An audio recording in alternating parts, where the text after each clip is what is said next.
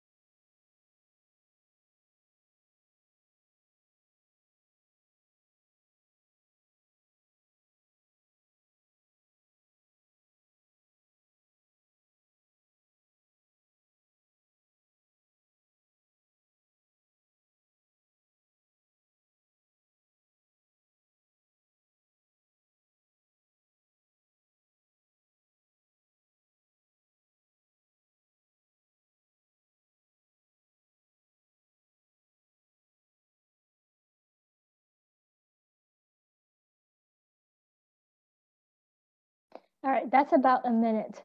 If you did not finish, that's okay. Just pause the video and then finish it. As you practice more, your reading speed will go up. Okay, question 1. Which of the following is an inference that could be made about the author's death? Right, so you need to find the part where the writing describes the author's death. So let's see. The description is over here, right? Okay. Now, A, he was a man who was afraid of snakes. Now, the passage is about their encounter with a snake, right? But there's nowhere that mentions the dad is afraid of snakes. B, he had been bitten by venomous snakes before. Again, this is not mentioned anywhere in the writing. Now, the author did talk about somebody he knew was bitten by a black mamba, but it wasn't his dad. So you can't really infer anything about B either. C, he worked a lot on wildlife.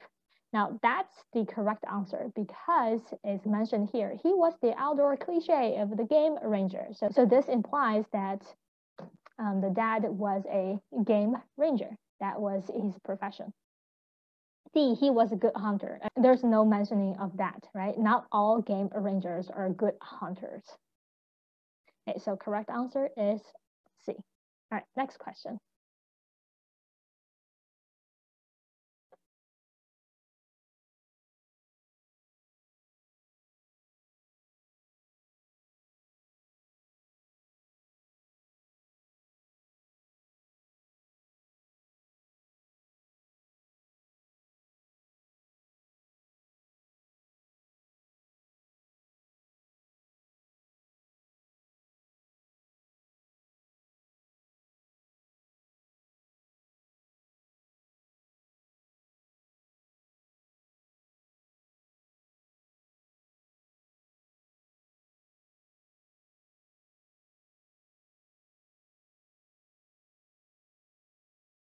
All right, question 2. Which of the following is an inference that could be made about the author?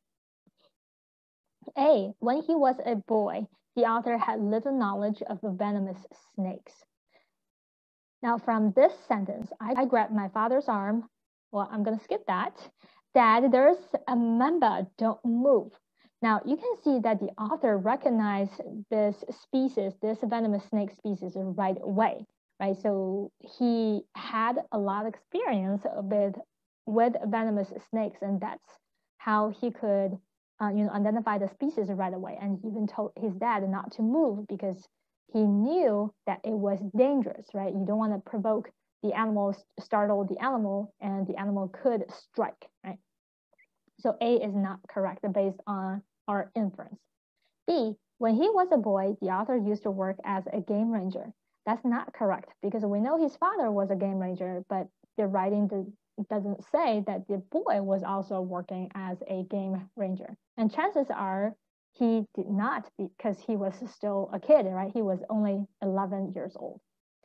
C, when he was a boy, the author had a deep trust in his father for his own safety. And that's correct. There's a sentence in the first paragraph. I always knew that so long as I was with him, I would be fine.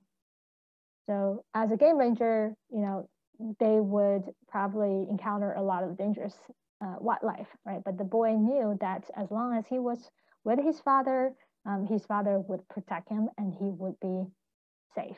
So C is the correct answer. Let's look at D. When he was a boy, the author was not adventurous and was reluctant to go outside. That's not true, right? Because right now they're outside doing some kind of adventure. And also just based on the information here, the boy knew a lot about wildlife. So obviously he was, doing a lot of outdoor stuff to have that experience. So D is not correct either. Correct answer is C. All right, next question.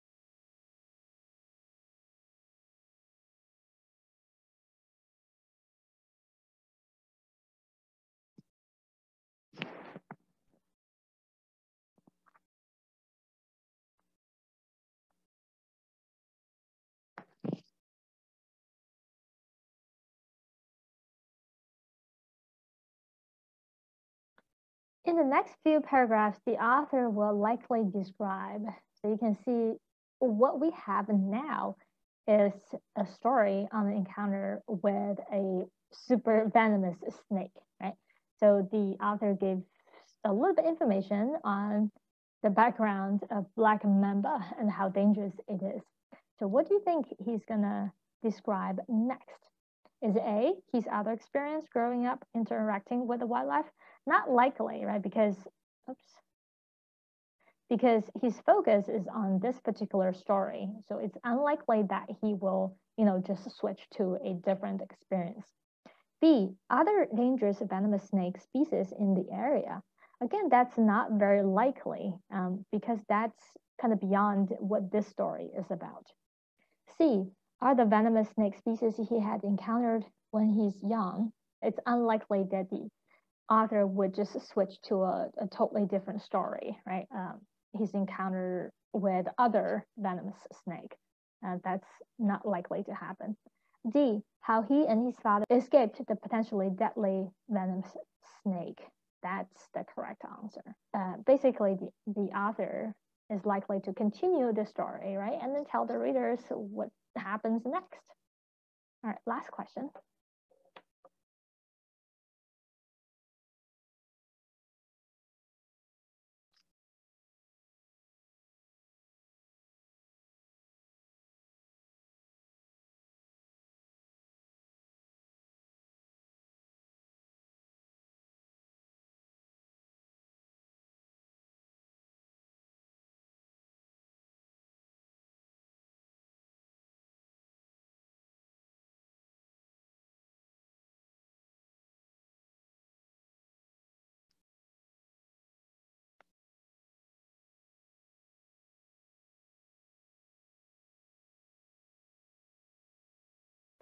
Which of the following definitions can be inferred for the meaning of gangly? Is it tall and thin? Yes, that's the correct answer. Because you can see that the author described here that he was all legs and arms, right? He was just like a newborn wild beast. The thing about a newborn wild beast, the body is kind of relatively small compared to the length of the limbs, right? So the author was super tall and thin, so not muscular and strong, because it's also mentioned here there is a contrast, right, between him and his dad. So his dad, in contrast, had a profound ruggedness, as if his body were battling to contain his energy. Right? So his dad was the outdoor cliche of the game ranger. So his dad was pretty strong, muscular. So, but the author was not. So not short and stocky, not active and adventurous. So correct answer is A. All right, guys, this is part 1 of making inferences and predictions for fictional writing. I will have part 2 finished very soon and upload on YouTube. Again, if you like the videos, subscribe, like the video, leave me a comment and share the video. And you just complete another lesson. And again, you are more prepared for the TEAS. Good job, everyone. I will see you next time.